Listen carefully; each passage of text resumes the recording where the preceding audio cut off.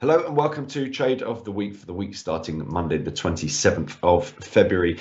Let's look back at last week's trade, and that was long Arabica coffee.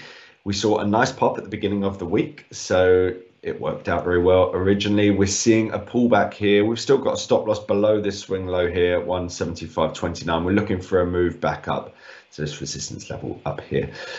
So yeah, at the moment, I think it's still working out well. I mean, ultimately, you're seeing this pullback, but there's a good chance we do find that prior resistance turn into support for a next move towards the upside. So still happy to keep this one open and look forward to the coming week. And this week we're going back to natural gas. Natural gas has managed to pop somewhat. Certainly, if you look at the price action over the course of the past few trading days, we've seen a 25% rise, but that doesn't necessarily tell as much of a story as it ordinarily would. 25% rise sounds great, but set within the wider context, you can see that things are still pretty dire if you're a bull for natural gas. Nonetheless, it's taken us into a very interesting area. We can see here that this 2690 level essentially underpins this bearish trend. So we either break through that level and we look to have bottomed out here, and there is a good chance that we do see that soon enough. This is the monthly time frame, so you can see these levels generally do mark the bottom for this market.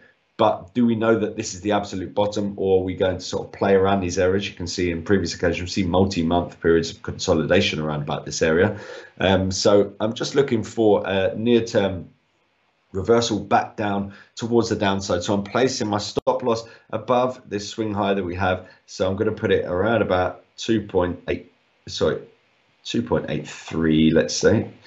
There we go. 2.83.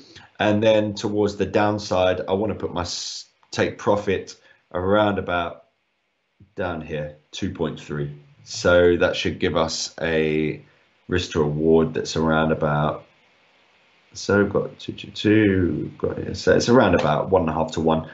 So take profit at 2.3 and a stop loss at 2.83 for a short in natural gas.